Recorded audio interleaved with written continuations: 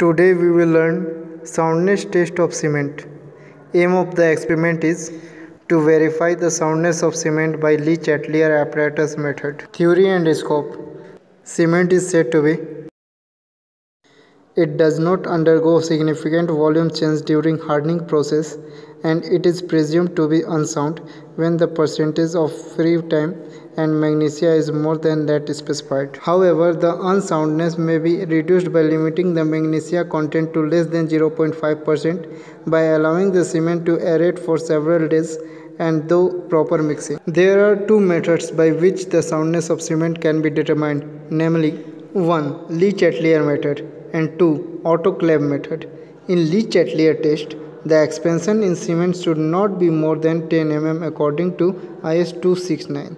However, it may be noted that expansion due to the presence of free lime only is mostly reflected in Lee-Chatelier's test. In this method, the field condition of exposure of cement to natural weathering agent is stimulated by accelerated hydration due to boiling of the specimen in water in the laboratory. Apparatus required: 1. Lee-Chatelier apparatus. 2. Glass plate 2 number. 3. Load weight. 4. Trowel.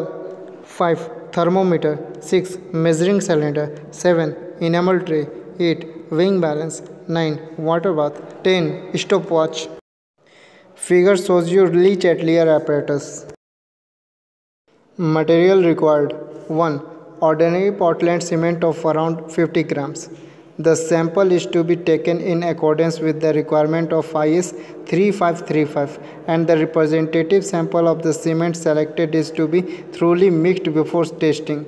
2. Portable or distilled water. Procedure: about 50 gram W of cement of non-normal consistency P is weighed for each mold. Next, the amount of water equal to 0.78 P into W measured with the help of measuring cylinder where P and W are as defined above. Next, the cement sample and water are mixed properly to form a paste. Next, the brass split cylinder mold is placed one glass plate and the above cement paste is filled up in it. Next, care is taken to keep the edge of the mold gently together while filling the cement paste in the mold. Next, the split cylinder with sample is covered with another piece of glass plate and the lead weight is placed over it. The above assembly is submerged in fresh and clean water maintained at temperature of 27 plus minus 2 degrees Celsius and kept it there for 24 hours. Next, after curing, the distance separating the indicator point is accurately measured in mm. Next, again the mold is submerged in water at the same above prescribed temperature in water container or water bath. Next, the water in the water bath is allowed to boil for 3 hours with the mold kept submerged in it by raising the temperature to boiling point in about 25 to 30 minutes. Then the mold is removed from water, allowed to cool in natural manner and the distance between the indicator point is measured. The difference between the two measurements represent the Lee-Chatelier expansion of cement on hydration. Precautions: 1. Weighing of the cement and measurement of water is to be done accurately.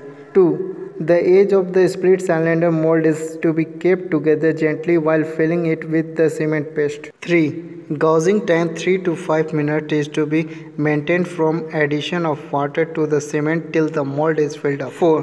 Mold is to be handled carefully while conducting the test, otherwise the dimension of the specimen may change due to disturbance of the gap between the two jaws. 5. The temperature of water in the bath is to be correctly maintained.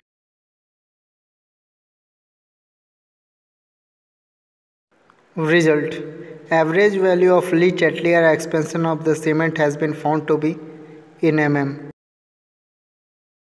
The expansion of the cement as measured by Lee-Chatelier apparatus is not to be more than 10 mm for ordinary Portland cement, rapid hardening cement, low heat Portland cement and blast furnace slag cement. Reference: 1. IS 4031 Method of physical test for hydraulic cement. Part 3. Determination of soundness of cement.